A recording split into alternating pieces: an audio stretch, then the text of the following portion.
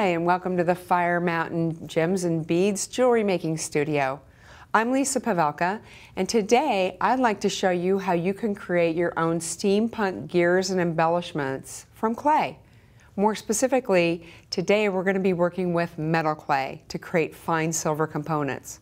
So we start with a package of metal clay, and you don't want to open it until you're really ready to work and you have all the tools and supplies you need at hand. So refer to the list that accompanies this tutorial so you know what you need. You also want a piece of plastic to get started with, because when we work with it and condition it out of the package, the more you keep it out of the air, the longer working time you'll have. So right here, I've already got a piece ready to go, and out of the package I suggest kneading it just a little bit, opening up the plastic, and try not to handle it as much as possible. And kneading it again. Do this 2 or 3 times. Once you're sure it's conditioned and there's no pockets of air, you're going to go ahead and knead my steampunk texture plates. Now you see here in the set there's an innie and an outie, a negative and a positive. For most of the components I use the innie stamp, and that's what I'll be demonstrating with. But there are a few components like the keyhole that in order to get a solid keyhole with just the keyhole opening, you'll want to use the outie one. But we'll just set that aside for now. Okay, the stamp should be clean. If you've used it for inks or other materials like polymer clay, make sure you clean it in between use when you're working with different materials. You might want to put a little olive oil on your hands beforehand so the clay doesn't stick. I've already done that. And I'm going to take a small ball and then wrap up the excess clay, setting it aside. I'm going to put it right under my stamp here so that plastic can't open, and keep the air off of it so it stays malleable and workable. So I'm going to take a small piece and choose a cavity in my stamp, pressing it in firmly with my finger, and very carefully with a sharp blade I'll shave it off the surface of the rubber. If you see any of the clay sticking to the top of the rubber, pass over it once or twice again with your blade to shave it off. Now, I find that I get the best results and fewer problems with my components breaking if I just only do 3 or 4 components at a time before I dehydrate them.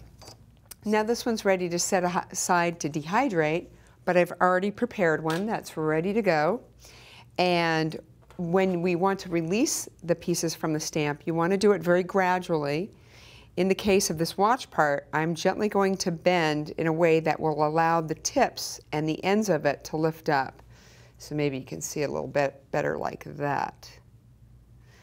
And with your fine tip tweezers, very carefully pull up. Don't squeeze the piece because it's about as strong as a potato chip. And that came out nicely. You can see this one already started to release. So when you're doing a round component, just gently rotate and continue doing it gradually with a little bit more pressure and bend so that until you see the piece come up. Now, let's see if we get those little spiky bits coming out of it. I try to get those, but oftentimes it's hard to get those fine little details. That one's stuck. I got a few of those. I'd probably cut them away because that opening just became a wonderful opportunity for embellishment. And I don't worry about the pieces breaking, and here's why. Oftentimes I make a lot of these and I have complete pieces that I end up breaking anyway, because depending on the type of designs you're going to do, you may want a point or half of a gear coming in from the edge of your design or in a corner. So I fire all the little bits, no matter what they are, and I find I have a use for each and every one of them. So let's go ahead and fire these. We want to make sure anything flammable is out of our way, and we're working on a heat-proof fire brick designed for soldering or flame torching. It's also a good idea to have some metal sheeting or a large ceramic tile between your work surface and your brick, just as an extra safety precaution. Then we're going to take a fueled butane lighter, and this requires a couple of different fingers to make sure you've got it all on, so we'll go through that in a second. Make sure if you have any loose hair clothing, it's well pulled back, or be very mindful, as I'm going to do, that you're standing back behind the torch flame and away from it. Okay, we're ready to darken the studio here so we can see what's going on.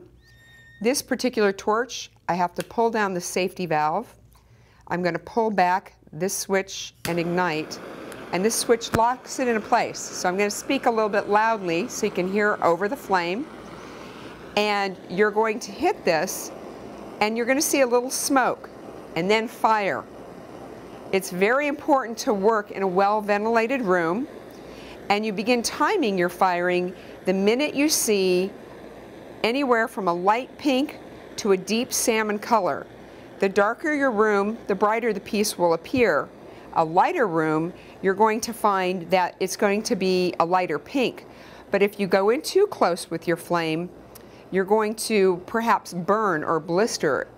What you're watching to avoid is dark shiny spots, if it looks like silver while you're firing it, or if it gets cherry red. Oftentimes you're rotating your torch or just moving it back and forth gently, and you have to make minute adjustments, bringing the torch in and out till you get the perfect color. But keep rotating that torch to keep the color the way you want it. We're going to torch for about 3 minutes.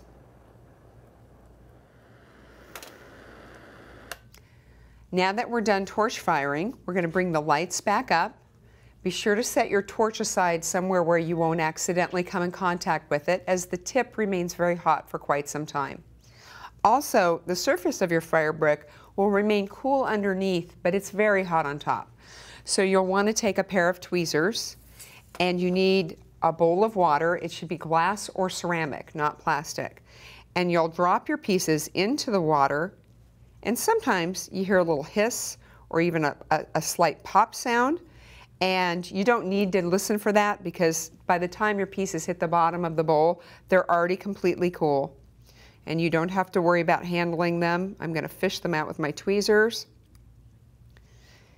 And we're going to remove our fire brick. And again, remember the surface of that brick is still very warm, so be sure to pick it up from the sides and not get your hand in contact with the top. I'm just going to blot these dry. And then we're just going to do a little hand finishing.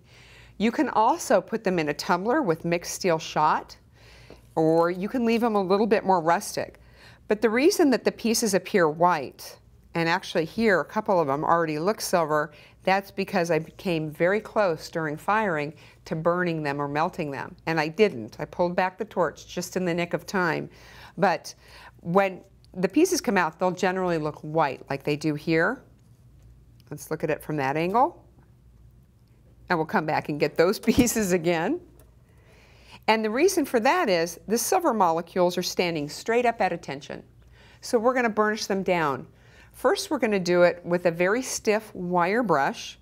And you want to have a tool in there when you work. Don't put your finger down when you're working with this type of a brush, because you can definitely hurt yourself. The bristles are very sharp. Now, it might be hard to see at this point, but when you do the wire brushing, it will start making it look more silver. That's because you're flattening those silver molecules. And it's going to have a brushed metal look. And actually, I am going to take those little pieces off there so we can concentrate on this one gear right here. Okay? Now, I'm taking an agate burnisher. And a lot of people, the first time they work with this, are a little hesitant to press hard because they're afraid they're going to break the agate stone at the end. Don't worry about it. This is very strong. Now I can put my finger in here, and I'm taking the flat edge of the burnisher and pressing very hard. And you can get into detailed areas with your tip if you like. I tend to leave my gears a little bit more rustic. Again, putting multiple gears inside of a tumbler with mixed steel shot will take care of this. You'll do it for about an hour or so. You might not want to even give them a shine. You might want them to look more antique. But let's take a look at how shiny that is right there. So that is compressing the molecules on the surface and reducing the porosity of the silver, and that's what gives us the shine. So let's talk about how we might use our finished components. Now here, in a piece like this, where the steampunk components are featured elements in the design, I didn't fire them before adding them to a metal clay background. I used my love letter stamp and a heart cutter to create the shape. I made the bail over a drinking straw, and then I attached the steam pump components when they were in the greenware state or the unfired state using a little bit of metal clay slip or paste. And then I dehydrated the whole piece again. Then I can torch fire it. If you have a kiln, that's also another way to fire it. So that's one way to work with it. Here, in this bezel setting, I've embedded them over a stamped background of polymer clay, and I've poured magic gloss on the top. About an hour after the magic gloss cured, I was able to drill through the center and add one of my little pointer hands to make it a spinner ring. How fun is that? And don't just stop with making metal clay components. You can even use polymer clays to make gears of all different colors. If you want pink gears, you can have pink gears. And it's really that easy to make your own steampunk components. So thank you so much for joining me today at the Fire Mountain Gems and Beads Jewelry Making Studio. For more tips, how-tos, and projects, please visit us at firemountaingems.com.